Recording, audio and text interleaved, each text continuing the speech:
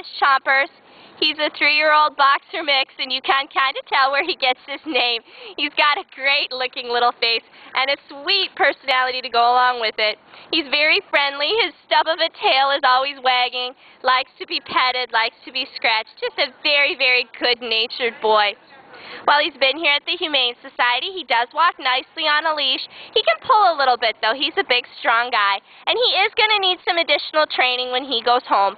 He likes treats, though, and takes them nicely. And like I said, he is just so eager to please. We're hoping he'll be pretty easy to train.